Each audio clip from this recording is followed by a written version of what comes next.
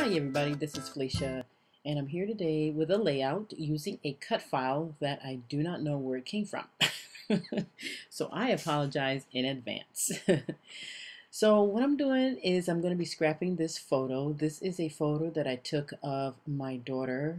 These are graduate photos, and I decided to go ahead and take my own photos this year because in the past, I have left it up to other photographers to do it, these big companies and stuff, and they do a lousy job.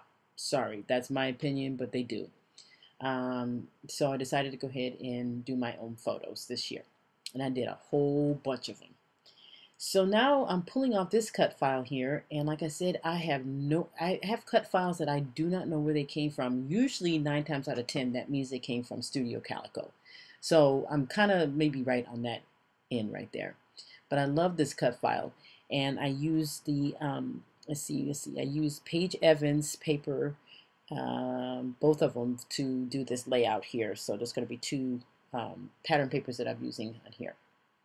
So there is that cut file, and I love the way that looks. Oh my gosh, it looks so cool. It almost looks like, what's that game there, video game? I'm dating myself, Miss Pac-Man.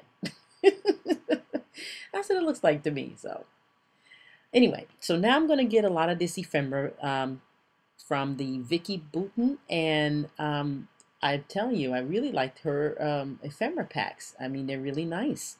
And then I'm also going to be using some chipboard here and a bunch of puffy stickers from Bella Boulevard. So right now I'm going to get started with trying to glue this down here, and my nozzle is clogged. So I finally get it unclogged, so I had to cut that part out because it took me a little bit to get that unclogged.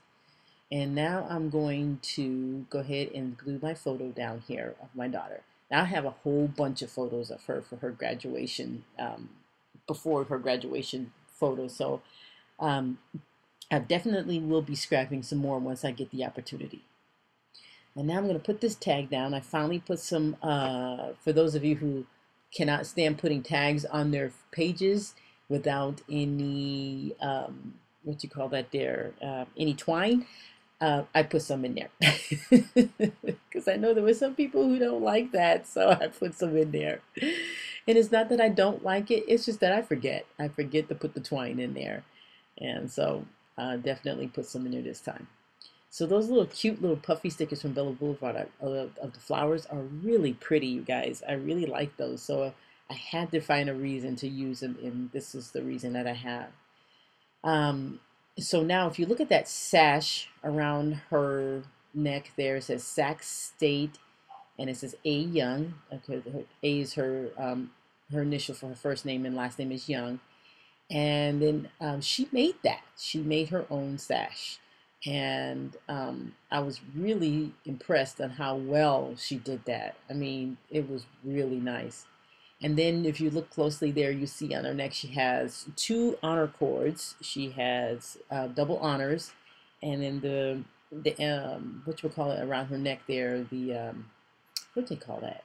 Oh my gosh, anyway, the blue emblem there, I would say, or whatever that is. See, I get brain freezes.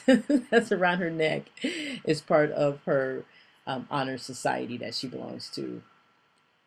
So she did really well, and we're really proud of her. So she now has her BA, and we're extremely happy for her. So let's see.